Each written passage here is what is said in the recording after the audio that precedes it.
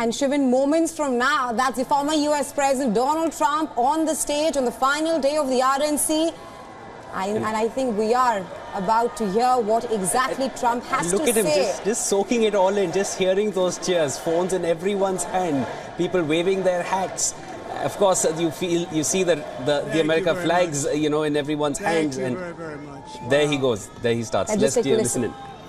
And thank you, Dana. Thank you, Kid Rock, sometimes referred to as Bob.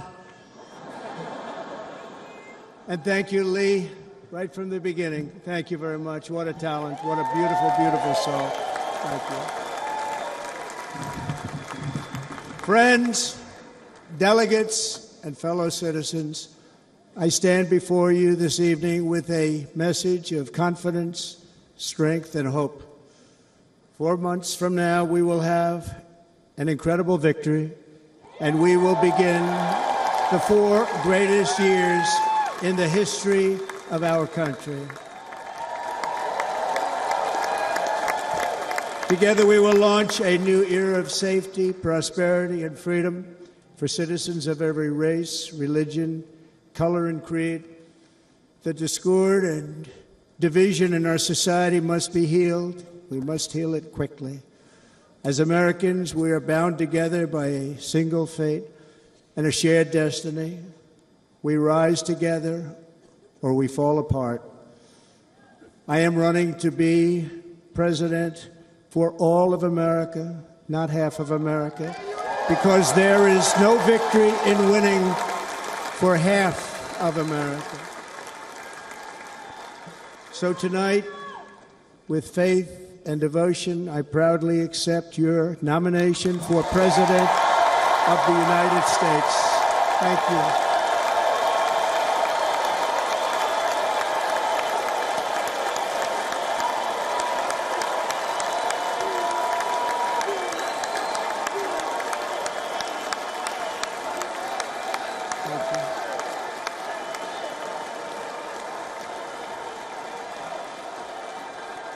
Thank you very much.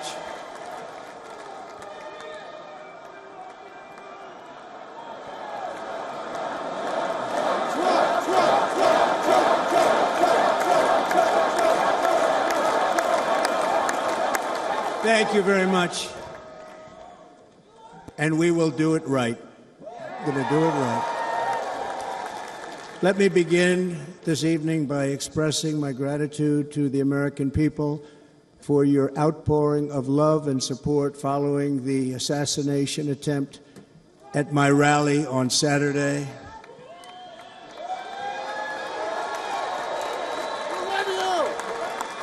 As you already know, the assassin's bullet came within a quarter of an inch of taking my life. So many people have asked me, what happened? Tell us what happened, please.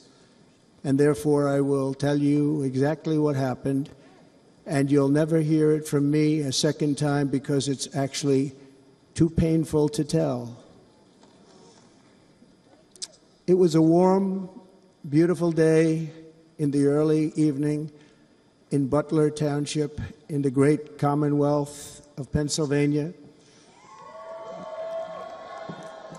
Music was loudly playing, and the campaign was doing really well. I went to the stage, and the crowd was cheering wildly. Everybody was happy. I began speaking very strongly, powerfully, and happily because I was discussing the great job my administration did on immigration at the southern border. We were very proud of it.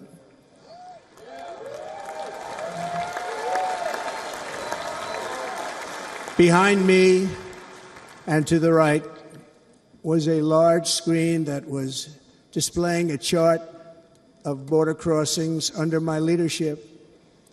The numbers were absolutely amazing. In order to see the chart, I started to, like this, turn to my right and was ready to begin a little bit further turn, which I'm very lucky I didn't do. when I heard a loud whizzing sound and felt something hit me really, really hard on my right ear. I said to myself, wow, what was that? It can only be a bullet.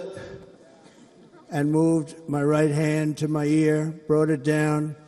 My hand was covered with blood, just absolutely blood all over the place. I immediately knew it was very serious, that we were under attack, and in one movement proceeded to drop to the ground. Bullets were continuing to fly as very brave Secret Service agents rushed to the stage, and they really did. They rushed to the stage.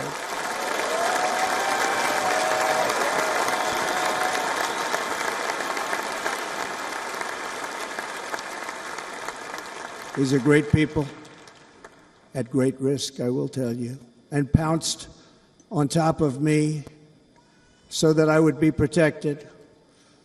There was blood pouring everywhere, and yet, in a certain way, I felt very safe because I had God on my side. I felt that.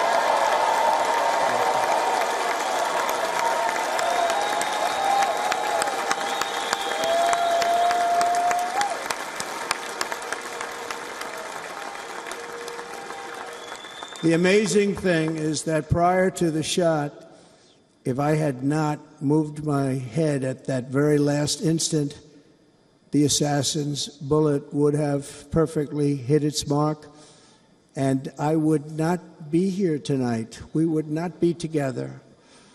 The most incredible aspect of what took place on that terrible evening in the fading sun was actually seen later.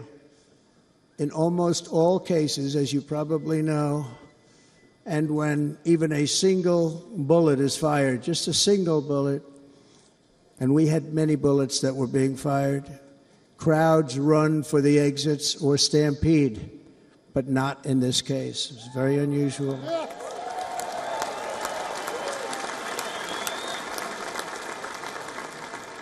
This massive crowd of tens of thousands of people stood by and didn't move an inch.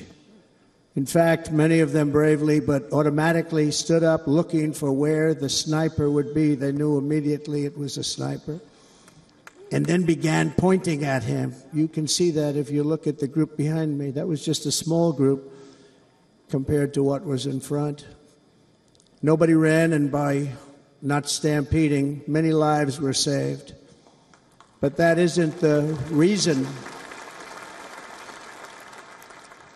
that they didn't move. The reason is that they knew I was in very serious trouble. They saw it. They saw me go down. They saw the blood and thought, actually most did, that I was dead. They knew it was a shot to the head. They saw the blood. And there's an interesting statistic. The ears are the bloodiest part. If something happens with the ears, they bleed more than any other part of the body. For whatever reason, the doctors told me that. I said, why is there so much blood? He said, it's the ears. They bleed more. So we learned something, but they just, this beautiful crowd, they didn't want to leave me. They knew I was in trouble. They didn't want to leave me. And you can see that love written all over their faces. Incredible people. They're incredible people. Bullets were flying over us, yet I felt serene. But now the Secret Service agents were putting themselves in peril. They were in very dangerous territory. Bullets were flying right over them, missing them by a very small amount of inches. And then it all stopped.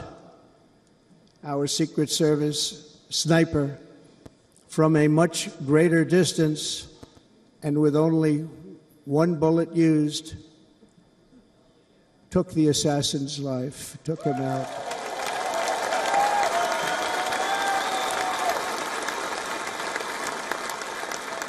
I'm not supposed to be here tonight. Not supposed to be here. Yes, you are. Yes, you are. Yeah.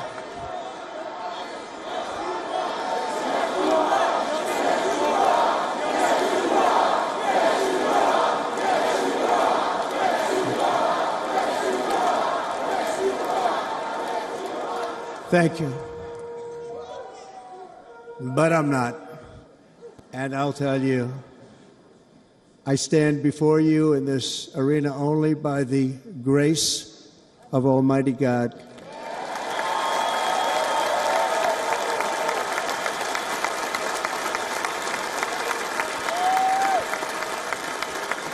In watching the reports over the last few days, many people say it was a providential moment. Probably was. When I rose, surrounded by Secret Service, the crowd was confused because they thought I was dead, and there was great, great sorrow. I could see that on their faces as I looked out. They didn't know I was looking out. They thought it was over. But I could see it, and I wanted to do something to let them know I was okay. I raised my right arm, looked at the thousands and thousands of people that were breathlessly waiting, and started shouting, "Fight, fight, fight."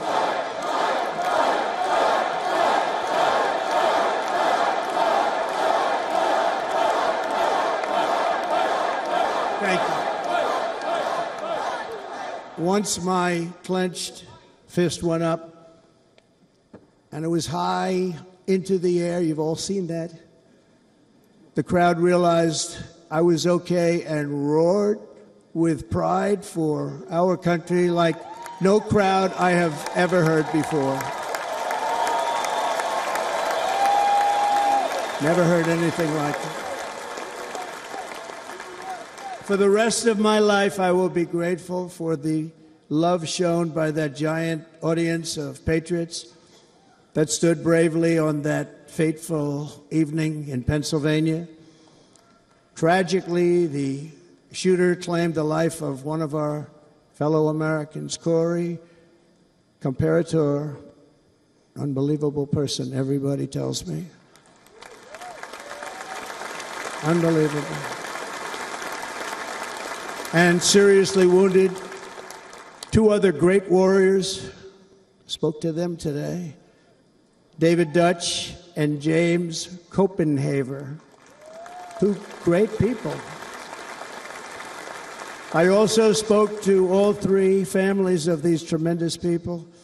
Our love and prayers are with them and always will be. We're never going to forget them. They came for a great rally.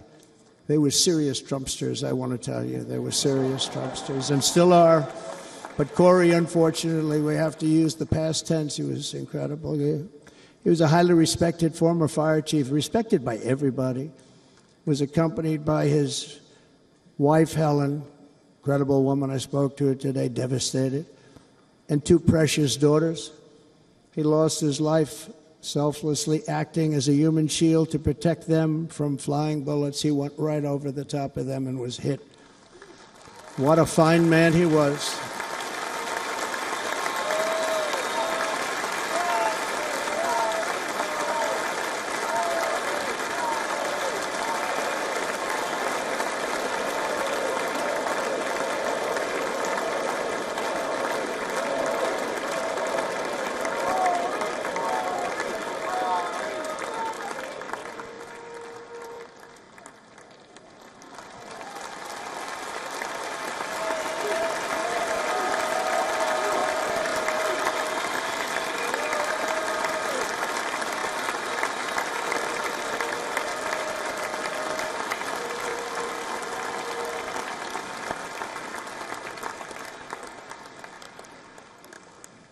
I want to thank the fire department and the family for sending his helmet, his outfit, and it was just something, and they're going to do something very special when they get it. But we did something which cannot match what happened, not even close. But I am very proud to say that over the past few days, we've raised $6.3 million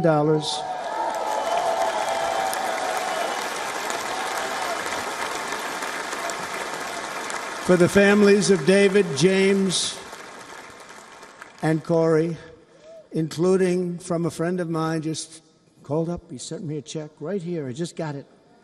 $1 million from Dan Newland. Thank you, Dan. And again, when speaking to the family, I told them, I said, well, I'm going to be sending you a lot of money, but it can't compensate. They all said the same thing. You're right, sir. We appreciate so much what you're doing, but nothing can take the place in the case of Corey. And the other two, by the way, they were very, very seriously injured, but now they're doing very well. They're going to be okay. They're going to be doing very well.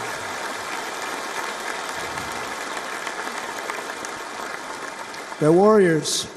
So now I ask that we observe a moment of silence in honor of our friend Corey.